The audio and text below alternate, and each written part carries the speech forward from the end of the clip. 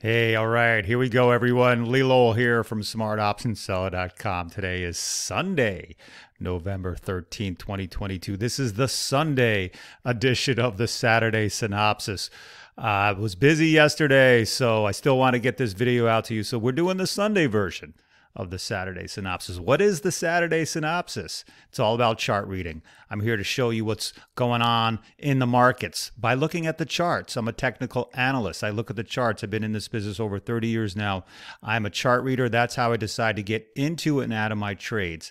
It's different than fundamental analysis. Fundamental analysis is when you look at under the hood, basically, of a company. You look at the details, the sales, the earnings, revenue, dividends, PE ratios, all that good stuff. But to me, those are just numbers that don't mean much unless you can transfer them onto a chart. So I look at the charts. All those fundamental numbers decide which way a stock's going to go. And the charts help me decide, like I said, when to get in and out of a trade. So the Saturday Synopsis of these free videos I make to help you see what I'm seeing on the charts, the indexes, individual stocks, and try to give you some ideas on how to use that within your options trading, if you're an options trader. We are options traders here at the Smart Option Seller. That's what we do. We use option trades. We're basically option sellers. We sell put options. We sell put option credit spreads. And then from time to time, we'll sell bear call credit spreads, especially in this downtrending market. So in order to be a very successful options trader, your number one goal is you have to figure out where a stock may or may not be headed. Because you can't just trade options just to trade options. Options are traded off of something, and that is typically a stock. And if you have no idea where the stock's going to go or may not go, then you have no business trading options. It's pure and simple. If you want to trade options, you have to have an idea of where the underlying security is headed or not headed. And that underlying security in our case is the stock market. So we look at the stocks, we look at charts, we look at the stock charts and try to figure out, what's going on. So here in the Saturday Synopsis, we try to give you an idea of where the stock market's headed, what's been going on, some news out there in the world, and then we try to come up with a game plan. All right, so that's what we do. Sit back and let me show you what I'm seeing on the charts and what may be coming forward. So what do? Number one, we always look at the S&P 500 because that gives us the best overall view of the market as a whole. And we use the SPY, the SPY, as our gauge. That's the ETF, the exchange traded fund for the S&P 500. Trades just like the S&P 500, and it's about 1/10 the size. You can trade it as a stock. You can use options on it. Whatever you want to do. So we look at the S&P 500 first just to get a general idea of what's going on in the market. So what you see in front of you is my chart for you newcomers. This is what I look at on a daily basis. I have my chart up here. This is the price action of the stock or the index. It's a daily bar chart, open, high, low, close bars. I don't use candlesticks. So each one of these lines that you see is 1 day's worth of trading, going back about 2 years in time. Down here is the RSI indicator. It's an overbought, oversold indicator. I have the 80 level and the 20 level as my thresholds, and you can see it oscillates in between those highs and lows. And when it gets down to the 20 level or near the 20 level, we have to we get an idea that a stock or index may be hitting some oversold levels. Doesn't necessarily mean it's going to turn around and go higher right from there. It just means that, hey, things are getting a little oversold. And when it gets up over into the 80 level, that means things are getting a little overheated. The stock may be ready for a pullback or a pause or something. And it's a 14-day look back period here, right here. You can see 14. And on the chart up here, I have 3 moving averages. I have a 200-day moving average right up here. I have a blue 20-day moving average. And then this one is the 50-day moving average, 20, 50, and 200. Those are 3 very widely followed moving averages. And when a stock or index is moving, it will those moving averages tend to act as magnets sometimes. You can see where a stock movement will get rejected or it will bounce right on a certain moving average level. So we use those as one of our tools to help us decide whether a stock is hitting some resistance or hitting some support. And we use these channels. You can see this inverted V here. These are lines that I draw myself to tell me which way the market's moving, which way that's trending. You can see this long channel right here where the market from basically October, this was October 2020, right here, October, November, just had this nice slow move up all the way for about a year till October 2021. So what's happening in the market? What's been happening in the market? Well, if you follow the market, you know that basically in January 1st of 2022, we've been in this downtrend. Market's been going down basically the whole year. We've had some, fits and starts. It jumps back up, but eventually it has kept falling all of 2022. So where are we now? Well, we've had this nice inverted V here where in the middle of June, we finally got a reprieve from the selling, went up for about 2 months to the middle of August and came all the way back down and actually made a new low here. This was pretty recent. This was October 13th. I've talked about this in some of my prior videos. This was what I call, we had one of these washout days where the market gapped open lower on the day, made this big move down, but finished the day higher. So it turned all the way around and finished higher in the day. That, from what I've seen over the 30 years that I've been in this business, when you have a move like that, a gap lower, pushes lower, and then reverses and closes higher on the day, that is a pretty good telltale sign that you have at least a bottom, a pretty decent bottom that's probably in place for the time being. And since that day, October 13th, about a month now, we have not yet retested that low. So keep this area in mind. We hit about $348 on the SPY, and we have not retested it since. A lot of people are calling for this is just a bear market bounce. It's going to retest the lows at some point. That may happen. I'm sort of leaning against that. And I'll tell you my reasons why. Number one, this was, the market has been expecting the U.S. Federal Reserve to raise interest rates. And they have been raising interest rates. Okay. So the stock market typically does not like when interest rates rise, because that means people can get better returns on their money from fixed income securities. So the theory goes people will take their money out of the risky stock market and put it into CDs and bonds and treasuries and all that, where they can get a fixed return.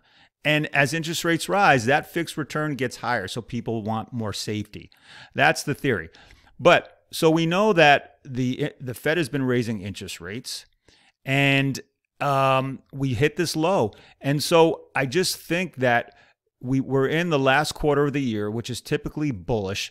Companies will pivot and they'll figure out ways to sell their products. They know that they're coming into a different environment, depending on people's spending, and they'll figure out ways to make money. So the earnings seasons the latest earnings season, Q3 earnings season, which we're still undergoing right now, has not been that bad, except for the tech sector. Some of these large tech stocks have been hit pretty hard, and we're going to go over some individual stocks. But in the meantime, we hit this low, and we've just been going up since. And now let's break it down for like the last week or two. We had the U.S. midterm elections here on Tuesday this past week, and what we saw was the market had come down here to make, this was, so here's Friday, 2 days ago, Thursday, Wednesday, Tuesday. So down here, we pushed down because whatever reason, the market wasn't too happy with how the U.S. midterm elections were coming out, and it looked like the market wanted to go down right here. But on Thursday this week, we had the inflation numbers come out, and it showed inflation was getting better, meaning prices were coming down. And so people were happy about that, because you're led to believe that the Fed in the U.S. will not keep raising interest rates as aggressively as they have been. Maybe they'll start to pull back, smaller interest rate rises or no rises at all. And so that really sparked this bullish move in the market Thursday and Friday this week. Look at these 2 days right here. Thursday and Friday, big moves. So here's where we closed on Wednesday, all the way down here. We closed all the way down here on Wednesday. Let me open this up a little bit more. We closed all the way down here on Wednesday. And then Thursday, we gapped up. You can see this big air pocket here, this white space. Here's where we closed, opened up here, pushed higher on Thursday, and even Friday on November 11th, pushed even higher again. So the SPY finished $398.51. Get a little closer here, you can see. So we almost hit the $400 level. I just think that the bears have been burned a little bit the last 2 days, Thursday and Friday this past week, and had to, cover their short position. So the market is definitely moving up. The market has got some upwards momentum here, especially since we got over this 390 level right here. 390 was basically on the way down. Let me pull this down a little. So as the market was coming down here, 390, roughly 390 was acting as support. Bounced, came back down again, but got through it. So now on the way up, showing a little bit of resistance here. You can see these few days here. Had resistance, was able to get up through it again, come back down, had some support here again. So you can see there's support, resistance, support until it broke through again. Now on the way back up this time, this little section here, 390 was going to once again act as resistance. But this past Thursday and Friday, it broke through it up to 398. So I just think the market's got enough momentum that, coming into the last quarter of the year, which is typically bullish, businesses are pivoting. They're realizing how to price their products in, this tougher environment. And we had this low that was made here. Technically, this was a classic, blow off low. It can also happen on the upside, but in this case, it happened on the downside, and we've just powered up since. So I think we've got momentum on our side for the market as a whole. The S&P 500 moving up, which is good. Let's take a look at the NASDAQ, represented by the triple Qs. The NASDAQ has been the weakest of the three main indexes, which is the S&P 500, the Dow Jones, and the NASDAQ. So the NASDAQ, you can see also here Thursday and Friday, had a good day, powered higher. But, we were getting back down to this low here, $260. This was that day I'm talking about, that blow-off low on October 13th. Gapped lower, went lower, and finished higher, and started moving up again. Almost retested the low, but we powered higher. So the NASDAQ sort of getting off its butt, and we're going to look at some of the bigger individual stocks that make up the NASDAQ to show you why it's been so weak. Let's look at the Dow Jones. We can use the DIA, the diamonds. I'll move myself here for a second so you can see right here. DIA, that's the symbol. Okay. The Dow Jones has been the strongest of the three. Look at this power move higher. Now you can see we hit a double bottom here. Here was that move.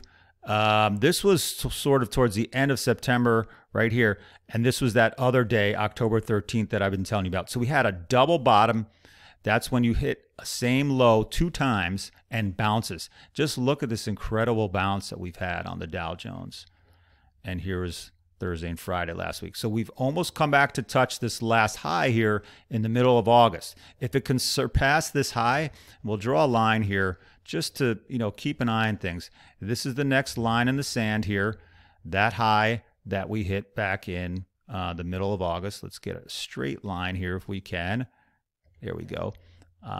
So the next line in the sand will be roughly, what price is this? I'm going to take a look here. This high was roughly $343 right here, this day right here, this high. So we're 337 and change. So we've got, a little bit more to go, but that could be the next line in the sand for the Dow. Might hit some resistance here because we've come up a pretty good, strong way. Typically, a market has to regroup itself, take a rest. It's gone up pretty good. So this might be some resistance here for the Dow, but the Dow definitely looking stronger. Let's take a look at some individual stocks and see what's been happening. Now, we'll go to the NASDAQ first because some of these big tech stocks are the things that's been holding the NASDAQ back. Now, this is Apple. Apple had the V bounce and then the inverted V drop. So it's got a lot of movement. I mean, that's just some big movement for Apple. Up, down, up, down. 135 on Apple seems to be a level that has some magnet to it. It's been catching that level here 3 times. You can see 1, 2, 3, and even back here it was flirting around that 135 level. So right now, and we're going to draw a line too, and drawing some support lines and resistance lines is a good way to kind of give yourself an idea of where a stock may gravitate towards. Okay, and up here was a line that I must have drawn in the past. So it was roughly around 150 was an area that you can see it stopped here. It moved around here a little bit, and then on the way down. So, and you can see it stopped right around 150 on Friday, right there. So, between right now, 135, 150 seems to be that range until we break out. And, Thursday and Friday was pretty good for Apple. It rallied almost $10 a share over 2 days. So that's pretty good. But it's come down quite a bit. So Apple has a little work to do. Amazon, we're going to look at some of these big tech stocks. Amazon, where's my Amazon here?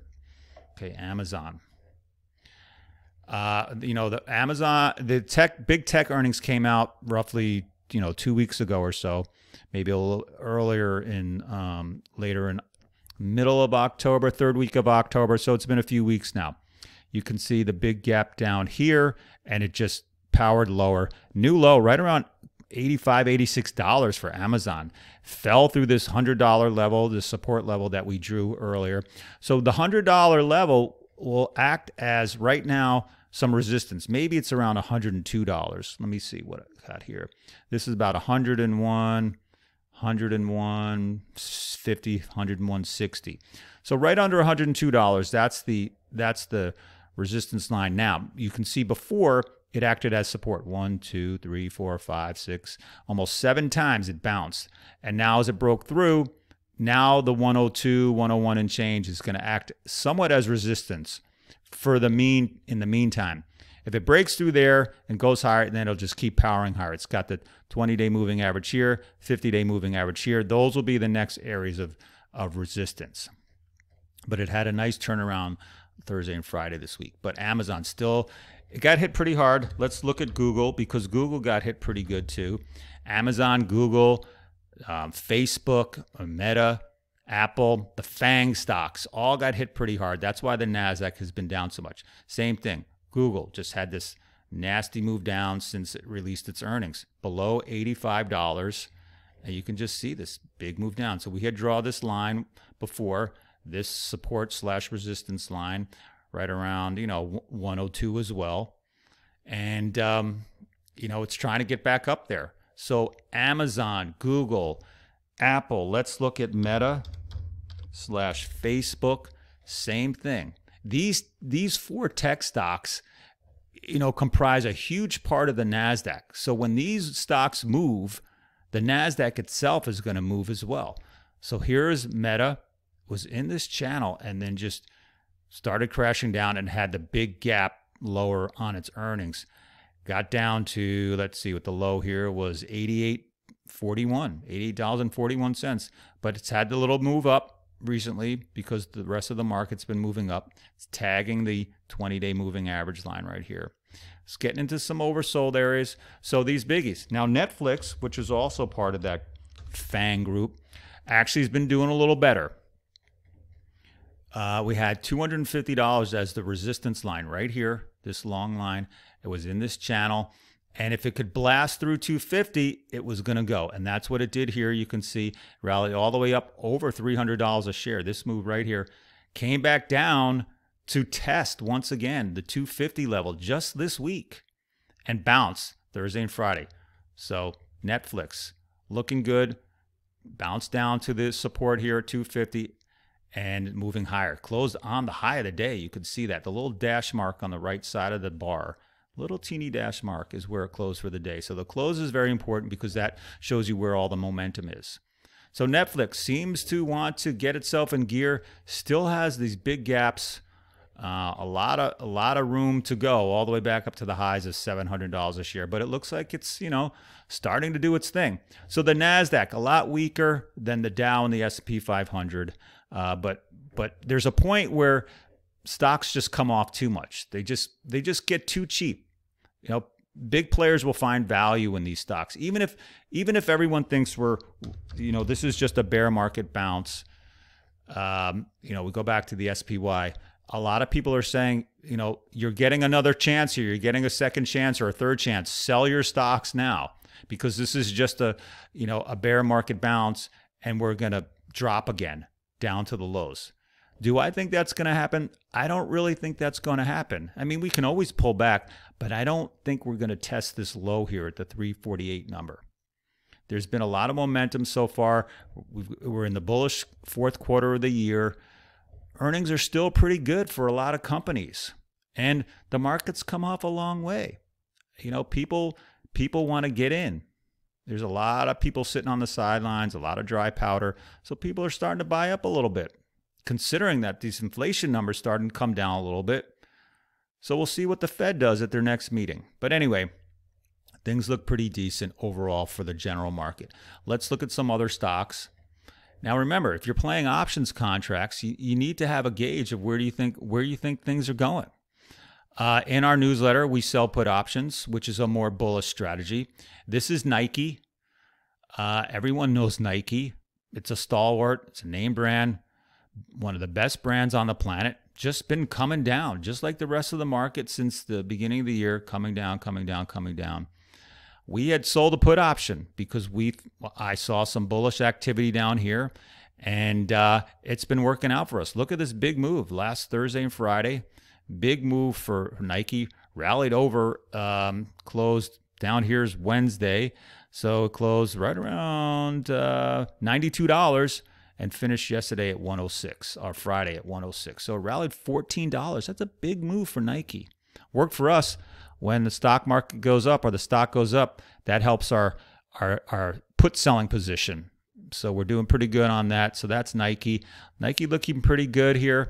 What else have we done? Let's look at some other big stocks.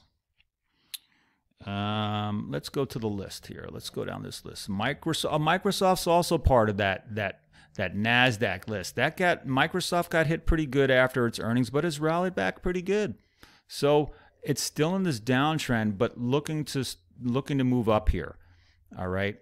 Keep an eye on Microsoft. Intel starting to turn up. So the tech sector, the chip sector, AMD is one of my favorites.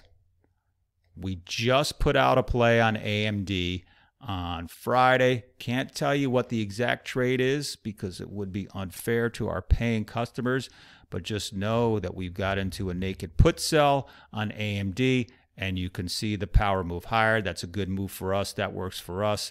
AMD maybe finally finding a bottom here. It hit 160, came all the way back down to under 60, maybe finding a bottom here. We're taking a stab. AMD, like the chip sector.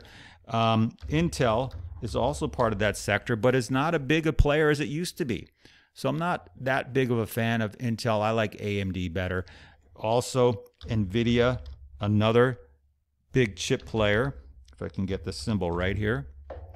NVIDIA, bouncing off the lows, went down to about 110. Now it's back over 160. So that's a big move for NVIDIA, but still you can see the general downtrend. Micron, another chip stock, has had a nice move, okay? Rounded bottom here. Big move higher, still in this downtrend, but has gotten bounced out of the downtrend. You can see the upper leg here of the channel moved above it, so that's a good sign. We like that. We like when stocks move outside of the channel because now a new trend may be emerging. So you have to look for these things. Let's see what else we've got. Other big stocks, Oracle. It's had a nice bounce off the bottom here. Now, another thing I want to bring up is what's called the W pattern. You can see the W pattern on a lot of different stocks. If you can just envision this W right here as you follow my mouse, there's a W, okay? And when the stock moves above the middle part of the W, which was right about, let me get the line here, right about here roughly, okay, then you can start to see some good bullish activity. So you got the W, and once it moved above the midsection here, maybe $67, look at this power higher. So the W pattern is something to keep an eye on. It's a bullish pattern, especially when it's coming on the lows. When you have a stock that's been moving lower and you're on the low area and you see a W forming, that's usually a pretty good sign. Also, we've got Warren Buffett, the Berkshire Hathaway Class B shares. You can see this larger W here, right? You can see the W forming. And once it gets getting above this midsection, right around 307, 308 maybe, that could be the point where it could really get to go. You can see here, Thursday and Friday. So it got above, closed above this midline right here. And it's gotten above the 200-day moving average again. It's also above the 20-day and 50-day. So Berkshire Hathaway looks like it's got clear sailing, maybe to take out $360, which is the previous high. I like this pattern here, this W pattern. If the rest of the market keeps going, Berkshire Hathaway is going to keep going as well, which brings me up to my next point. You go to our website, smartoptionseller.com. We have our free ebook on how to sell put options and what put selling is all about. Put Selling Basics ebook right here. Go to our website, click on the Put Selling Basics ebook, scroll down, put your name and email address in here. We'll send you an email. It's got a link to the free copy. It's all about put selling, why we love put selling, and why it's one of the main gigs that we do. I love put selling, so that's what we do. Also, about Warren Buffett. If you go to the More tab here, Services tab, we have our 2 newsletters here. And if you click on the shop link, it's going to bring up this report that I wrote about another option strategy using Warren Buffett as our way to use the strategy and riding the coattails of Warren Buffett and how to buy him for pennies on the dollar. It's how to piggyback Warren Buffett. It's not free, but if you're interested in a different strategy on how to take advantage of the Oracle of Omaha, as he's called. We all know Warren Buffett, one of the most successful investors of all time. If you want to piggyback him for pennies on the dollar, think about taking a look at that. Okay, so here's the Berkshire Class B shares trading around 309 and change. Could be ready to keep going. And also, once again, we were talking about the W pattern. Let's look at some other stocks here. What else we got? Procter & Gamble, Walmart, we always like to talk about. Walmart, the biggest physical retailer on the planet. I just shopped at Walmart yesterday, had to buy some stuff. Walmart is good for cheaper prices. Things have gotten really expensive. And you go where your dollar's treated best. And if you can get better deals, you go for it. At least that's what I do. I don't have a problem shopping with Walmart. I love the company. I love the stock. And Walmart's just been in this nice uptrend since the summer. Okay, so Walmart's looking pretty good. We're coming into the holiday season, and they're going to be selling a lot of stuff. So we'll see how they do in the first quarter of the year when earnings come out. That includes the holiday season.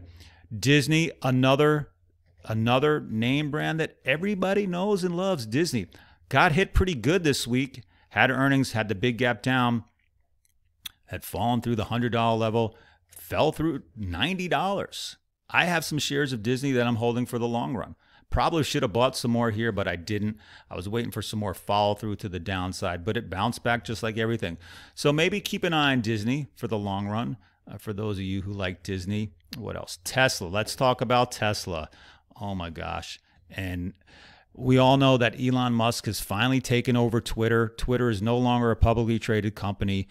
I don't know. Some stuff's happening at Twitter. Who knows if it's going to be able to survive. But Tesla, in the meantime, has been falling lower. It was trading around that 300 level for a period of time and has just dropped under this last support area of $212 or so and down to 180. Who knows what's going to happen with Tesla? It's hard to get a gauge. People love Tesla, but with Elon Musk selling he bought Twitter for $44 billion. He had to sell some of his Tesla stock, not all of the stock, of course. He's still the richest man on the planet, but the Tesla stock's been going down. And that's because of what happened with Twitter, I believe. So I really don't have a say on, which way I think Tesla's going. It's just a crazy stock. It's a lot of gyrations, but some people love it. I don't really have anything to offer as far as which direction.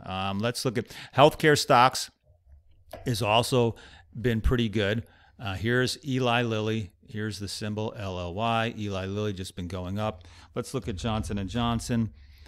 Just kind of hanging around the middle, not really going up or down. Merck, been going up over, bottom left to top right. That just shows you a stock's been going up.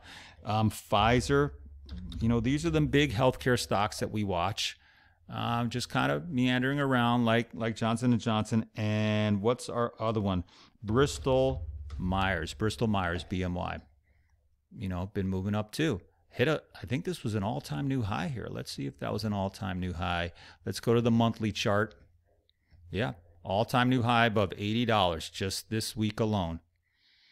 So the healthcare industry, pharmaceuticals, I love the sector. If you want to get them all in one shot, you use the XLV right here.